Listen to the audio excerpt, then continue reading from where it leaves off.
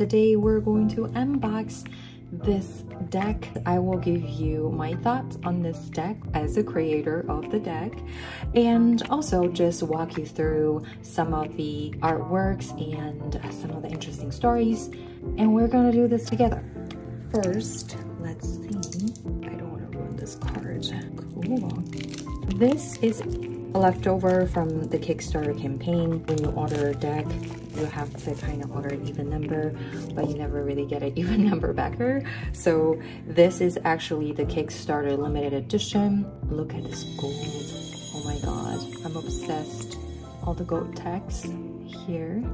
And let's see, so this is a drawer box. Oh, also the nails is even golden, by the way.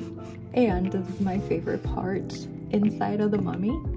I had this idea right before I submit my file, because initially it was not this cover. I was thinking about something else, maybe a pattern, since this whole design is inspired by the ancient Egyptian sarcophagus.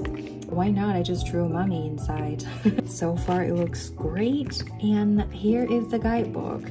So I wrote about each of the cards, their meanings, and also the god that actually I drew on the card. So these are the stories of the god. Let's say the Hierophant. Well, actually that's the only human that I drew here.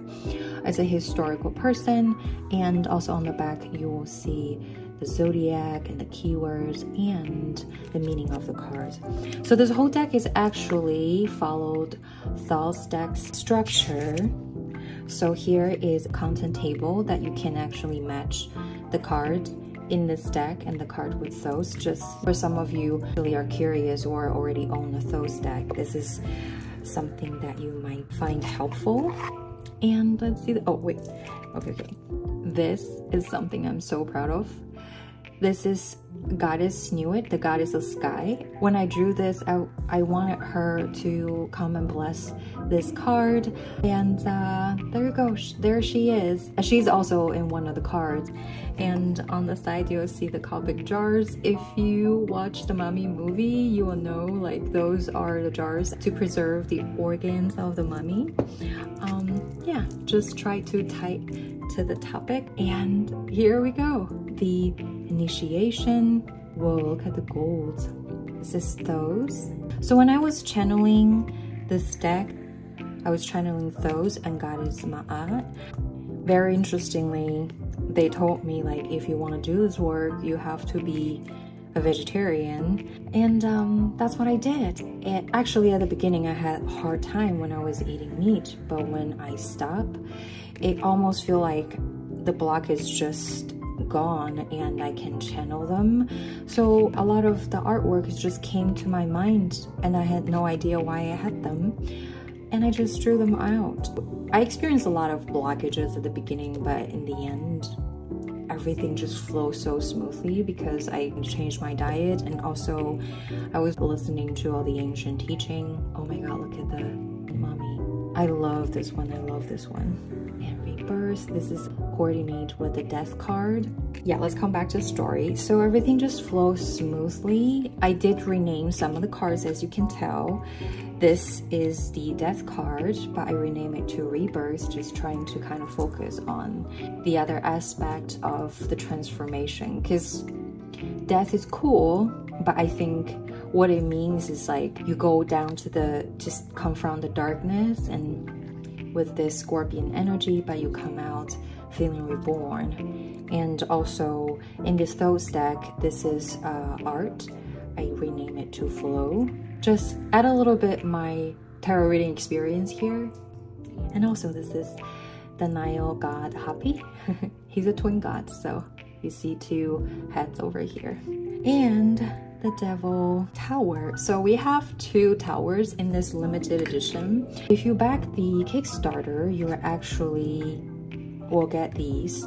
And also if you support this pre-sale, which I'm gonna put a link down below, and you will still get it. So This actually currently I only have a few left, and this is just left over.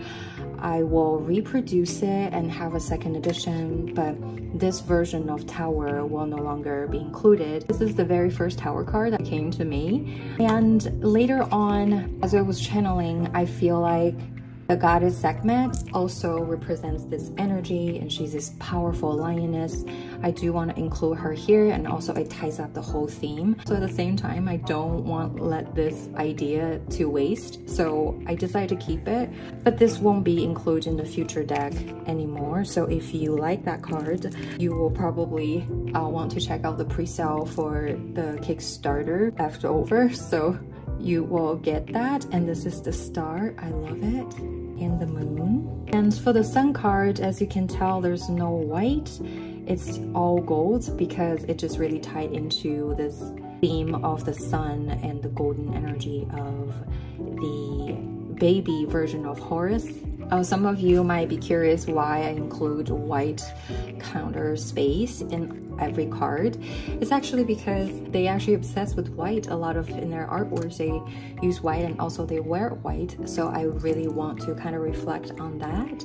That's why you see all of the white counter shape in the card to kind of support the storytelling and the energy. So here we got the awakening.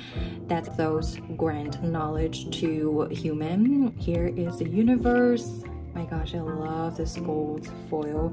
It's kind of tricky because now I have two lights on the side and it looks very dark, but I promise when you see it in person, it's quite shiny.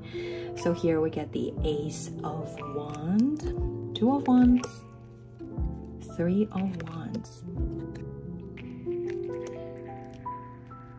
Wow, this is the Five of Wands, Six of Wands, and the Seven of Wands, the Ace. Oh my god, I love this. It's like 8 monks. Wow. A lot of the cards are actually trying to, oh my god, did I just really leave it here like last time? I'm so not professional YouTuber. Anyways, where was I? Oh yeah, like a lot of the meanings actually follow the Thoth system. So if you're actually already familiar with Thoth's deck, it's follow the structure of that deck. If you are familiar with Thoth, then you actually will find not too hard to understand this one. And the warrior, the fire, and apprentice of fire. The system for the court cards are slightly changed. I use god, goddesses, warrior, and apprentices. So, and also here's one thing. I know Egyptians like symmetry. So if you see a god and the goddesses, they're always facing each other. You will find like in the other suits too. And also the warrior and the apprentice, they were all either facing front together or facing each other. So you'll find that. Okay, let's see. The Ace of Cups. Oh my gosh, I love this one. Two of Cups, Three of Cups. And you'll also find the star constellation that match the energy of the card and the glyphs of the combination. Five of Cups and Six of Cups. 7, 8. Also, one thing I just recently realized as I was chatting with my friend, these cards, because I was channeling them, I don't know why, they have some kind of energy like a sigil or like a charm. So if you want to put them in the altar, make sure you put out the card that actually has the energy that you want.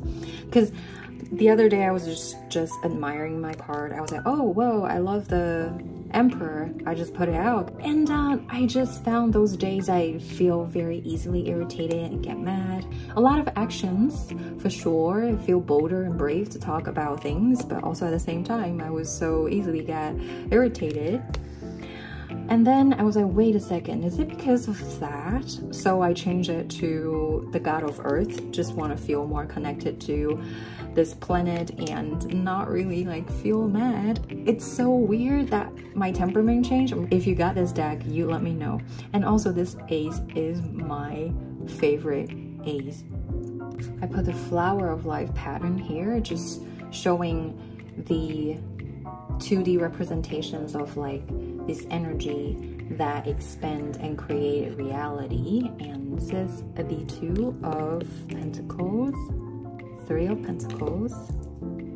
Since this suit is so earthy, I put a lot of flower of life in here just to add an extra layer of meanings to these cards.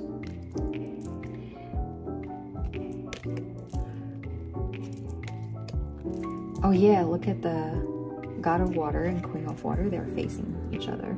Oh, actually the sequence is not the sequence that is supposed to be, but it's okay.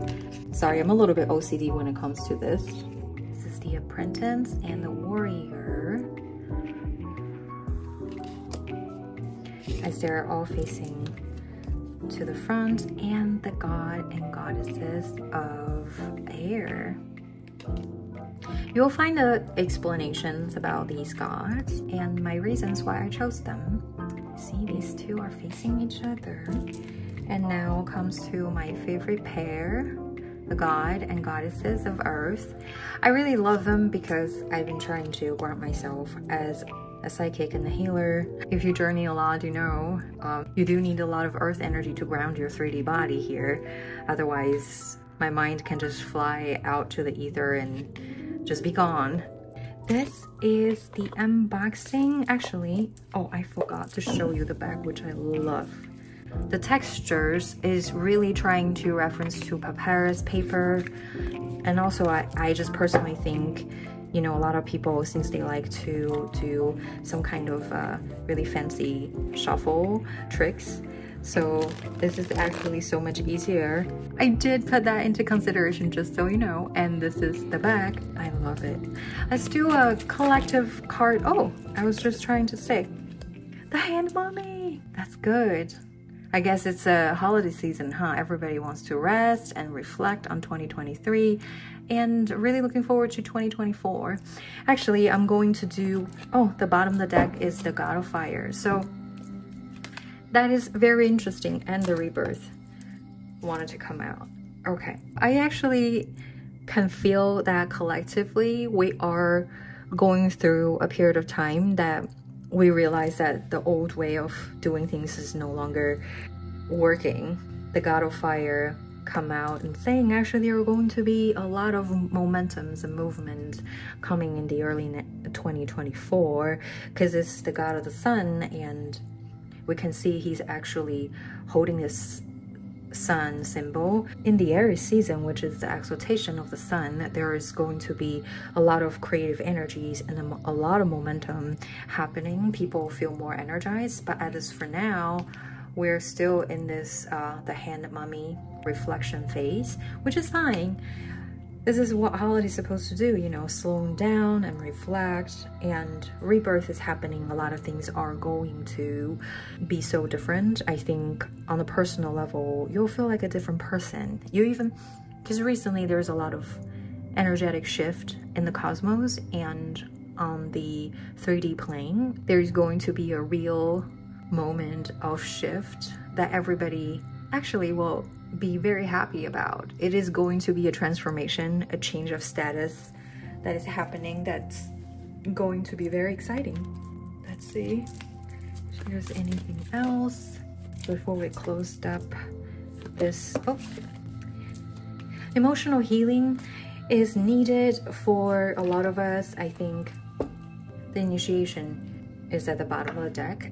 For some of us, I think you feel overwhelmed by emotion, especially a lot of things and past experience. It's just really kind of surround you and making you feel like there is no room for you to take a break. When you go through that, you're actually going through this intense transformational process.